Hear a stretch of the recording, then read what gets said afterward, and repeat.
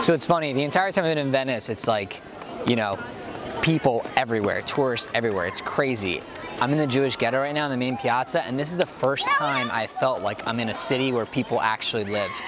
The entire time being in Venice, I mean, there's kids everywhere. It just feels really local right now, it's cool. You should check it out.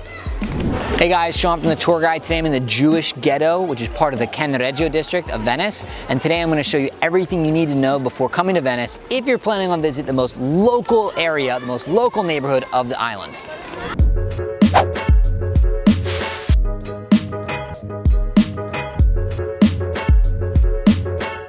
For reasons I can't understand, many visitors don't take the time to visit the most local neighborhood of Cannaregio.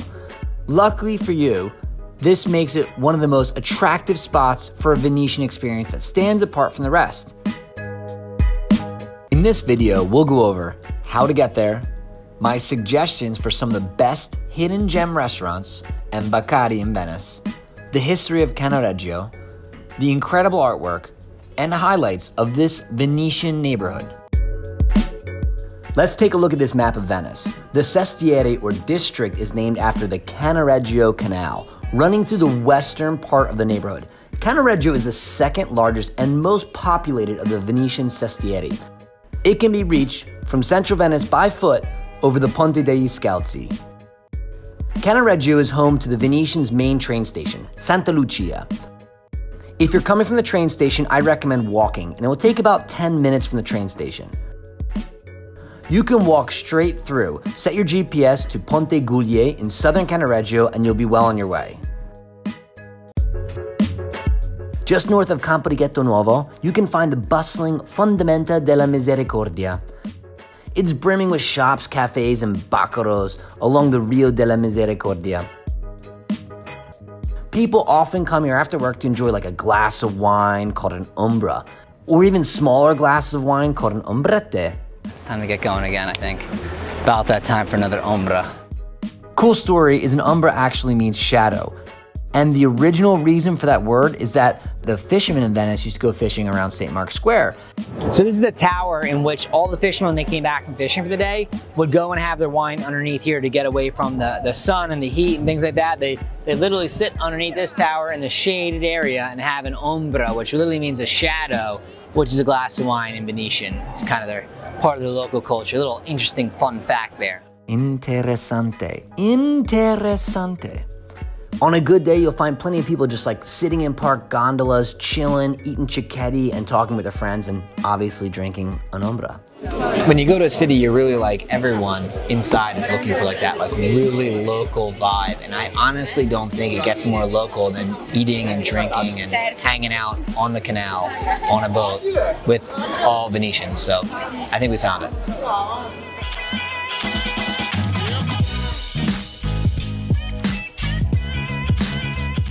There are a lot of great places to eat and drink along the Fondamenta.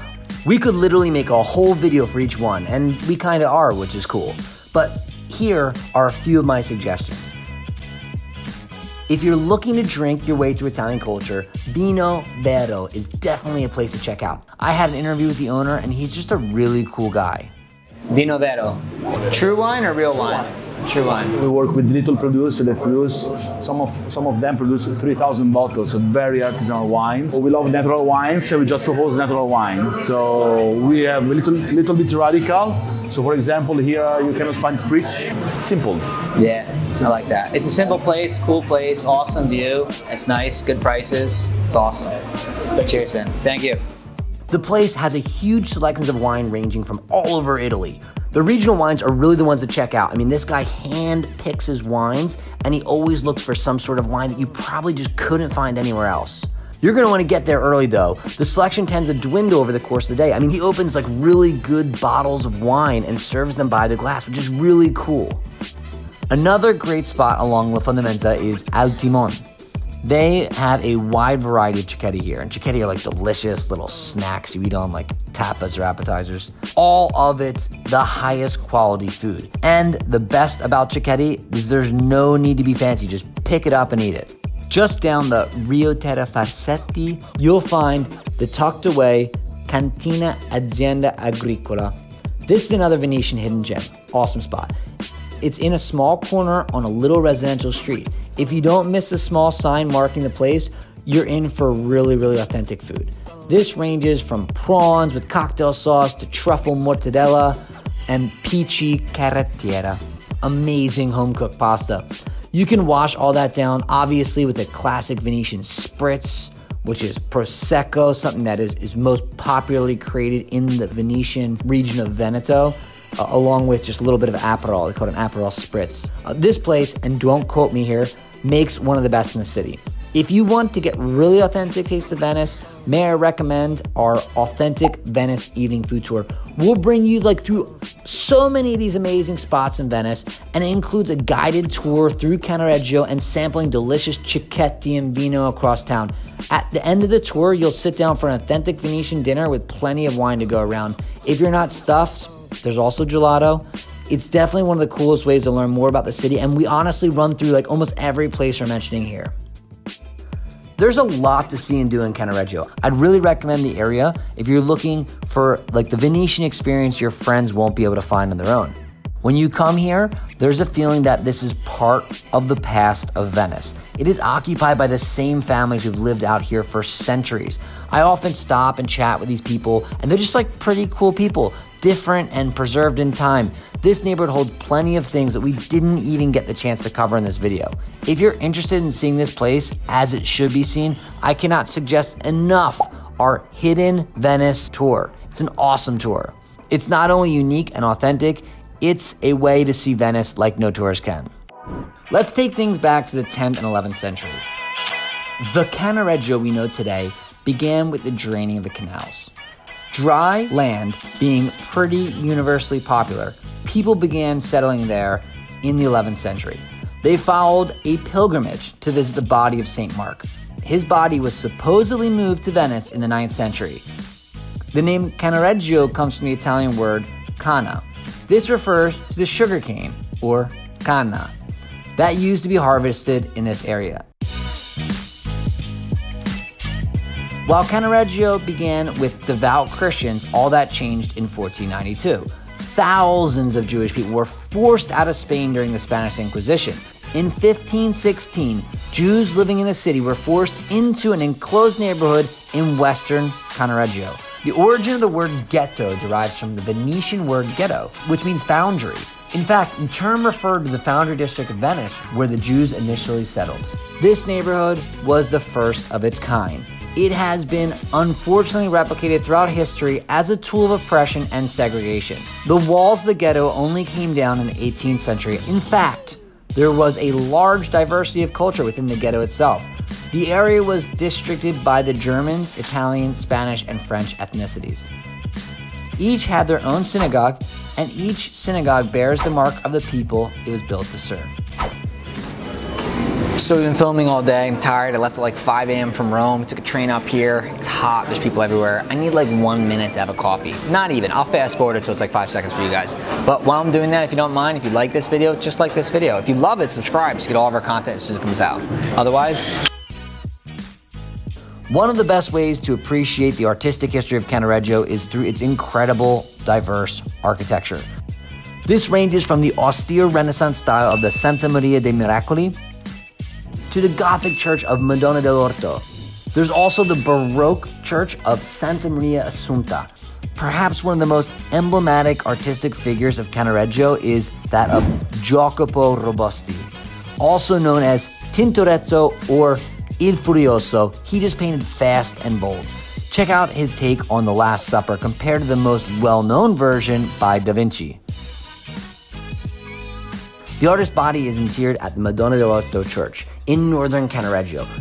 You can still see his intense and vibrant paintings set behind the nave. Interessante. Interessante. So right now we're in Campo dei Mori, which is a square, a piazza named after the Moors, okay, which dark-skinned people, and they came to Venice and they lived here. And these three brothers, which you can kind of see one of them, maybe the other two in the distance too, they're on the wall. they were bankers, okay? And they apparently had thousands of bathtubs full of gold coins. I don't even have one bathtub full of gold coins. They had thousands. So they met this Venetian woman and they defrauded her of all of her money. She was really rich and she became poor. You know, she was so mad. So she prayed to you know, Santa Maria Maddalena, like St. Mary Magdalene. And, you know, I guess her prayers came true and they turned into statues. And that's where they are today. So they're stuck in the wall. They're statues to scare away anyone that wants defrauding them from banking. You know, like the whole Dante's Inferno and making money off interest. Very bad thing.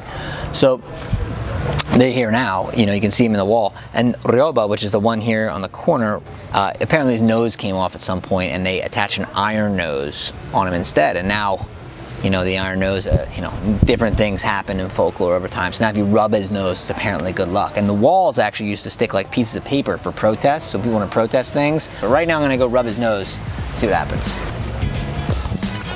Okay.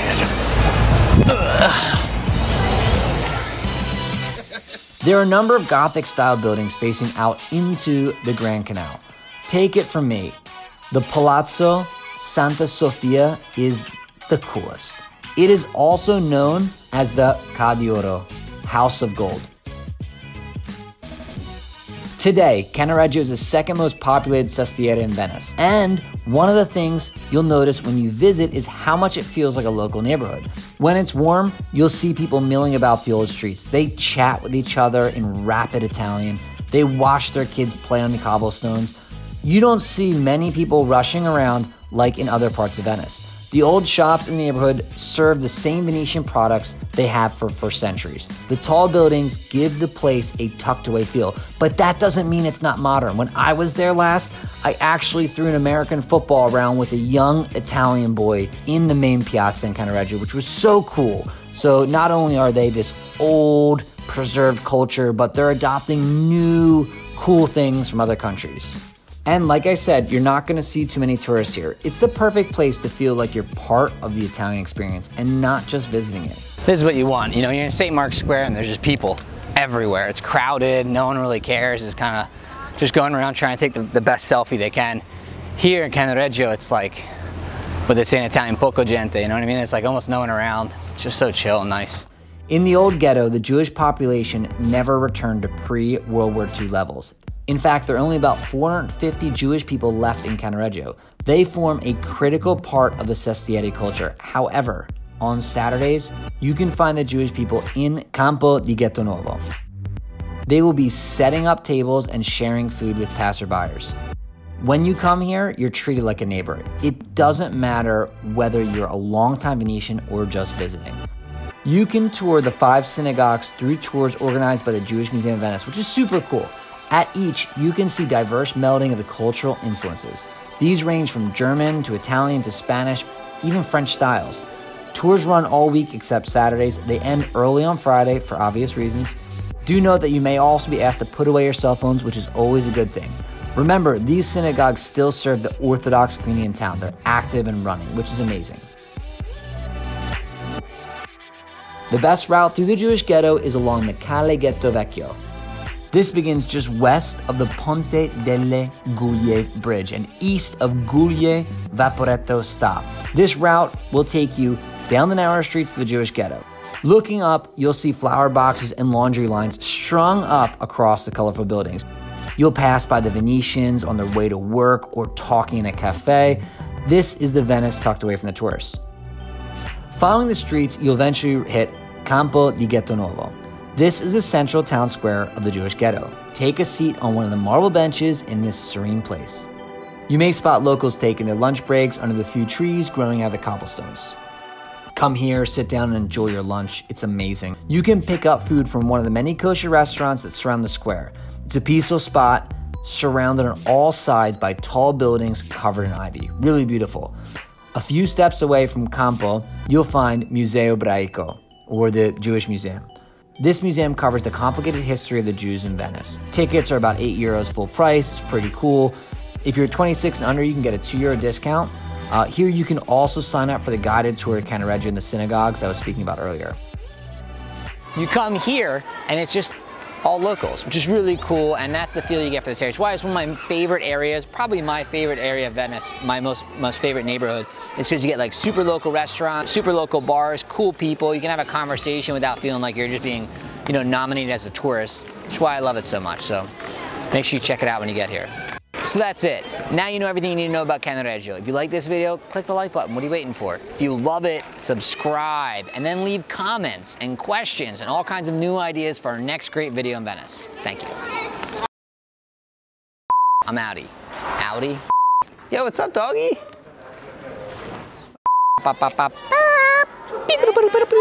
Okay, let's do this.